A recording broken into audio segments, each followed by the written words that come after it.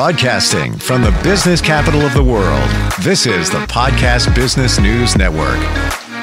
Well, here it is, summertime. We're spending a lot of time outside, having parties, just gathering. You want that to be an inviting spot, one that's comfortable. You can design it that way. We're going to talk about outdoor living spaces. Now, we've talked to her before about the interior. She's an interior designer, but I guess she's also an exterior designer. I don't even know if that's a term, but I'm going to go with that today. She is Sandy Schuster, and it's Rooms by Sandy, decorating den interiors. And today it's exteriors. And she's back with us. Welcome. How are you? I'm good, Steve. How are you? I had no idea that you also take care of the outside. So very interested to learn what we can do and some ideas. What's the starting point? We look at our backyard and we want to make it inviting. We want to make it comfortable. Where do you begin with that? Well, I mostly do interiors, but probably my favorite rooms are outside of the house. And that's outdoor patios, porches, your front door. I had some pictures I'd love to show you if you want to look at those. I love your pictures. Let's do it. Okay. Yeah, everything. I'm very visual, so okay. Okay, can you see my screen? Sure can. Okay. So this is a cute little house and had a great slab of cement out front. And really cute house, but I just think it needed to be more of an outdoor room. My name of my company is Rooms by Sandy. So as far as I'm concerned, your outdoor space can be a room. So did several things to this home. First of all, put this pergola on the front with a little picket kind of fence around it with a gate. Cute. To kind of define the space. Very nice. Very, very warm. Very like you just want to be close to sunset, sitting on that porch area. Right. And it is shady in the evening. And changed the door. And, I think last week we talked a lot about color, changing the color. And some of my clients are afraid of color. In fact, the new trend is, one of my real estate friends, she says the new trend, if you want to sell your home, is white. Make it white and neutral. Wow. And I think if you're afraid to use color, don't be afraid to use it outside. Because especially in this, in the summer months here in Denver, we get a lot of beautiful sunshine here all the time. But I think it's the time to not be afraid to play with color. Didn't hear that about the make it white, but interesting because who's going to say I don't like that color? Because it's almost like a clean slate. Although I am seeing more and more homes with interesting colored front doors, like red or an orange door. Have you seen that? Yes. In fact, I was going to talk about that. Some of my slides show just changing the color of your front door can make a big difference. This is actually more of a close-up of the front patio. Wow. Okay. So I just want to tell you, looking at the other pictures, it looked inviting. Now even more. And from the perspective of the previous picture, I didn't realize how much space was there. Yeah. Right. Yeah. You can sit 4 people here comfortably. And another big, I think things you have to do when you have an outdoor space is do outdoor area rugs. This is 2 rugs and it fills up most of the space, but it's polypropylene. So they're outdoor rugs. So you can hose them off. You can blow, they're just easy to care for. After probably 3 to 4 years, they might start wearing down and fraying, but you can leave them out during the winter months, and they just make it a soft place for your feet, and they make it feel like a room instead of just a cement patio. Sure. And I experienced that in the backyard with a rug. And it was about the same time you're saying, 3-4-ish years in there, that it's starting a little bit of wear. My biggest challenge was keeping it clean because, you hose off the patio and then stuff now goes onto the rug. You hose that off. You get mildew on the rug forever. I'd be out there, scrubbing it with different solutions like vinegar and, borax and all of that. Never had much success in getting it super clean after a number of years, but I think you answered it in that you can't. It's about the expectations. Don't expect more than 3 years. Yeah. I also think it's wise to invest in a battery operated leaf blower, and you can just blow off the dust and dirt so you don't have to hose it off. Sure. I mean, here in Denver, it dries out. We're so dry, but invest in one of those that's worth it. Instead of sweeping, just blow all the dirt and grime off so that it doesn't stay on the rug and ruin it. So yeah. So, back to the expectations. You can't expect it to last that long. Yeah. And here are some other shots of it.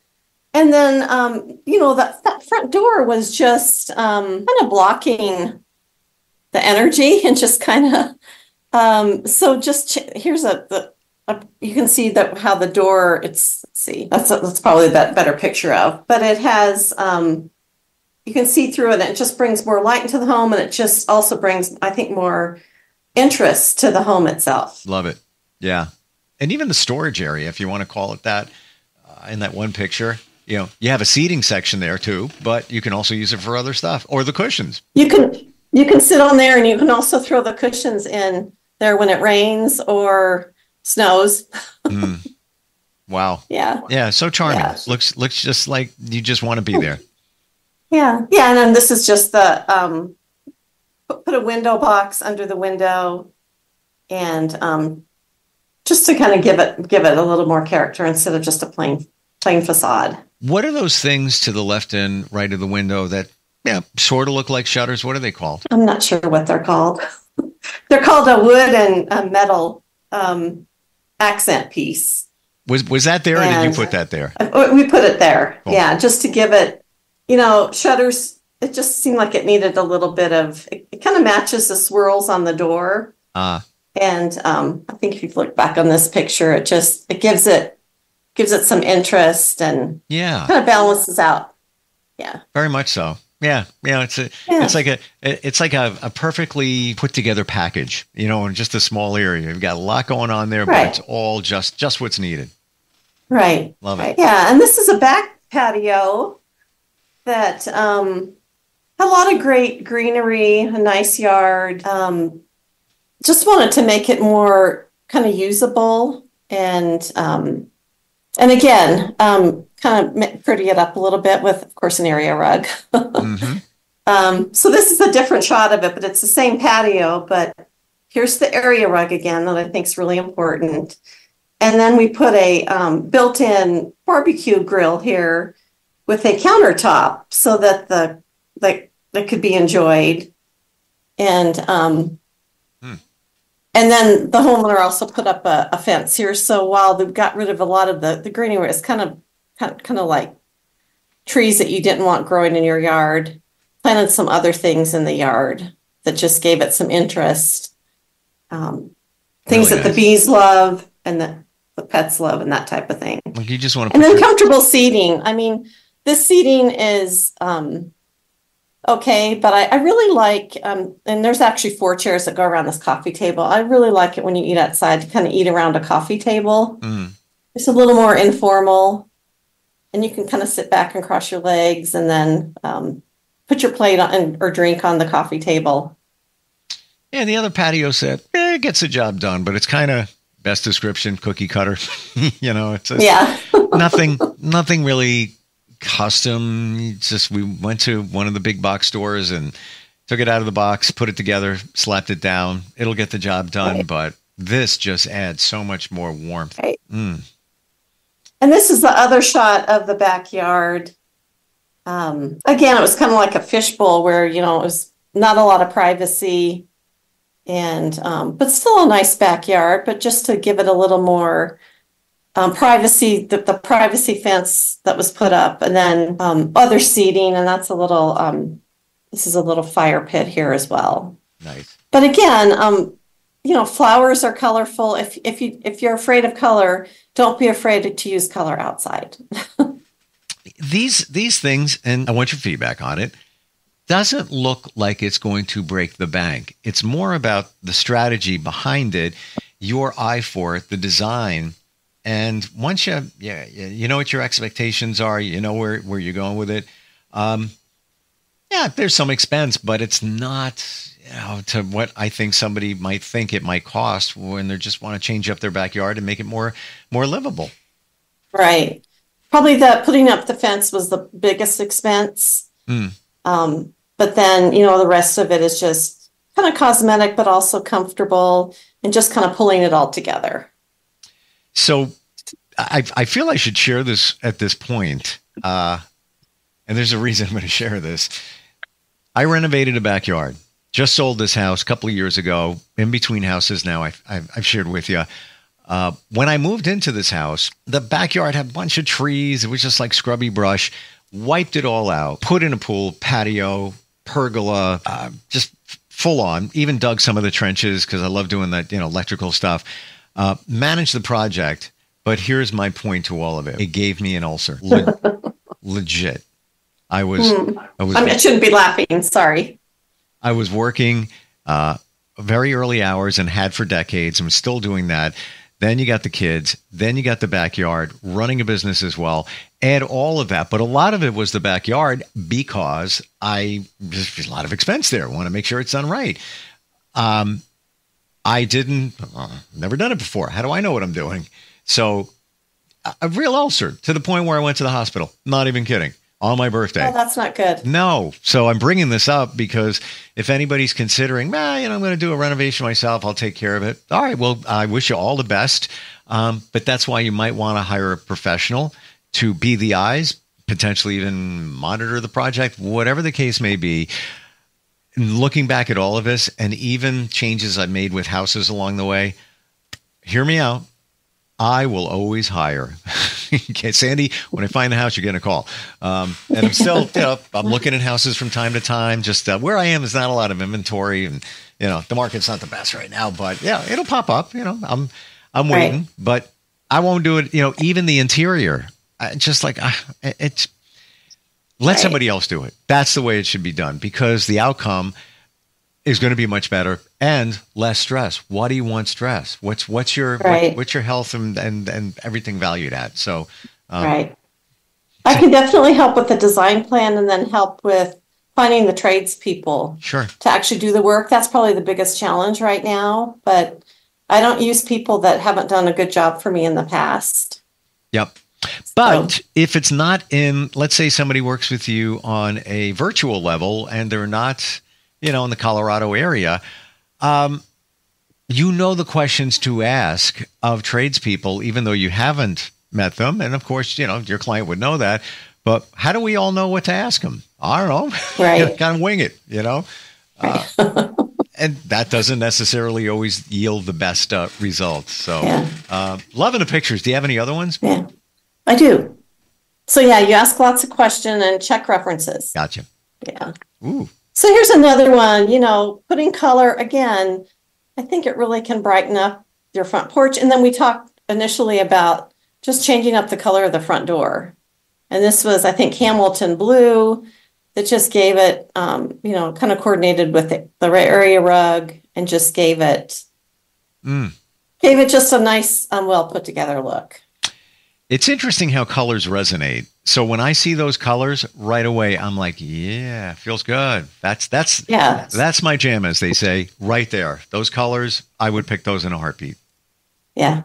Well, you like the blue, but, offset it with a little bit of pink and red colors to kind of give it.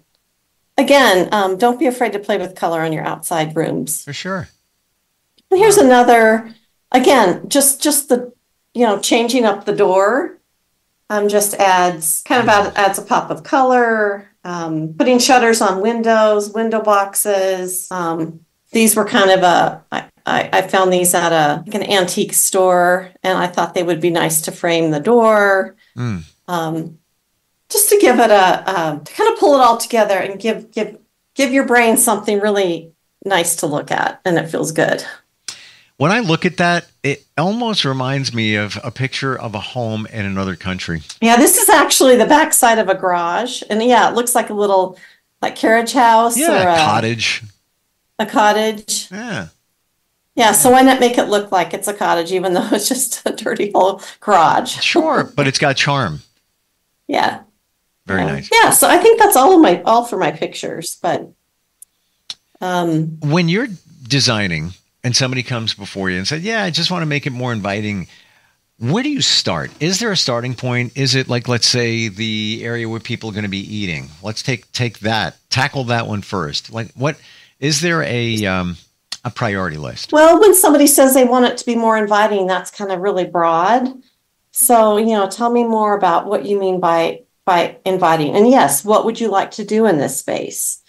Would you like to eat here? Do you want to cook here? Do you want, will you read here? Will you play with kids in this space? Because that will really kind of dictate what you want to put in that space. Most of the spaces that I showed you were places to just hang out, enjoy a meal, maybe enjoy a cold drink, have some conversations so the furniture is comfortable to sit in. So yeah, just asking lots of questions, how they use the space. So you just popped a memory in my brain here about the expectations. And when I did that backyard, I put up a pergola, just like, I was looking at the photo you had. This was a plastic one. Bought it at Costco, like $1,200, something like that. And it's got some footings that they're not even in the cement. It's just a bracket that's in the paver. And then that holds, a 2x4 where the pergola goes on top of it. They come in to look at the backyard, inspect it, the town does, for the pool and everything else. And they say, right, it's not a permanent structure. And it's not even a covered, it's the same kind of, rain comes down just for decorative purposes. But yes, I got taxed on it. I forget what the rate was, per year. And I even called up a council person in the town who I knew. And I'm like, is this right? And she says, no, that doesn't seem, well, let me check on it.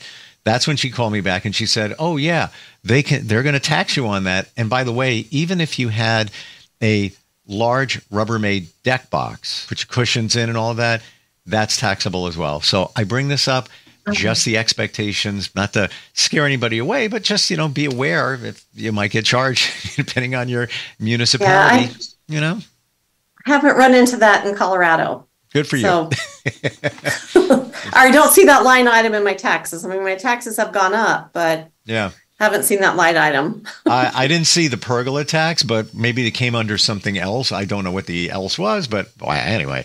Yeah. Other thoughts, other final thoughts here when doing design for an outdoor space. Colors, I think important. Making the space how you want to use it. And then if you like the biophilia and the plants, putting things in your space that are native to the location so that they're low maintenance. You don't have to water them a lot, or using, like those window boxes had a water bladder in the bottom. So you don't have to water them every day or they're going to die. Wow. So thinking of things like that. I mean, you could even put cactus on your front patio if you wanted, that don't require a lot of water, but they require a certain kind of light. So putting the right kind of plants, I think, was probably important as well. I think you should have plants outside to kind of complement your outdoor room. What about, we talked about the rugs. What about the durability of cushions and fabrics and things like that? Like Sunbrella, major brand. Yes. But then I've heard that there could be different layers, different tiers of Sunbrella, where if you pay more, it works better. It maybe, doesn't fade as soon. Your overall thoughts on all of that? Yeah. Sunbrella is definitely a really good product. They have different grades of fabrics. Okay. So that can make a difference. The higher the grade, the more you pay for it. But, it's a really good product. And eventually it will fade, but it won't fade as quickly. And so, putting them in when you're not using them, like here in Colorado, probably 4 to 5 months of the year, you probably should put them away. You don't want them to get snowed on, and we get so much sunshine. Maybe that's not the best for it, but gotcha.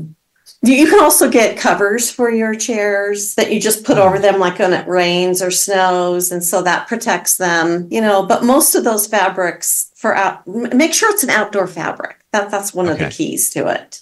I'm hearing also that they have outdoor fabrics that look just like indoor fabrics. Right. Like you don't even know the difference now. It's gotten so advanced.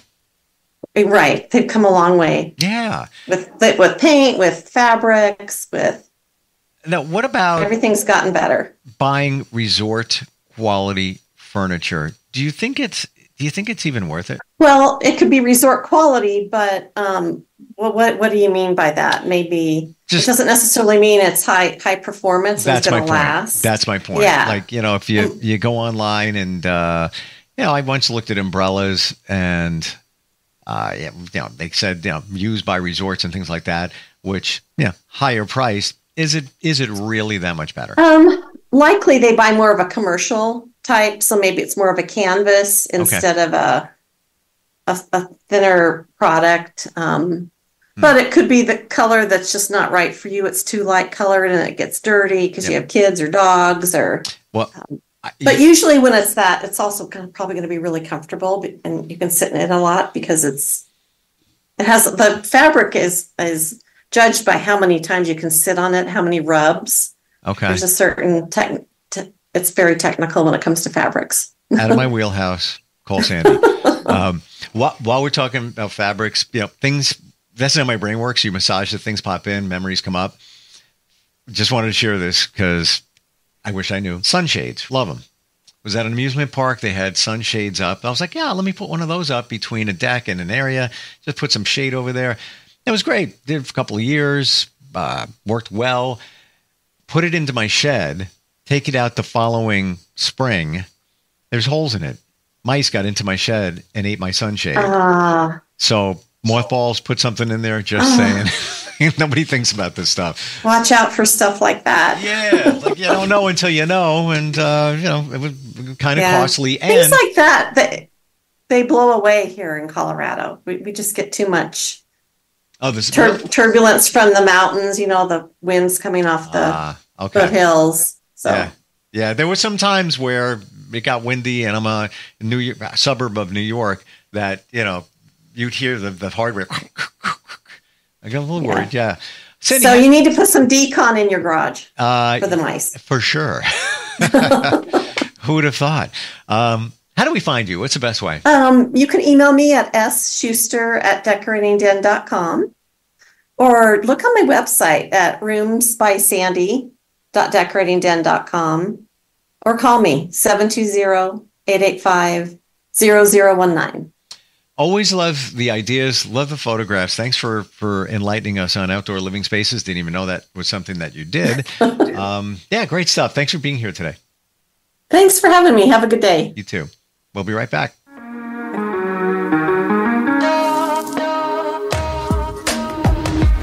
Broadcasting from the business capital of the world, this is the Podcast Business News Network.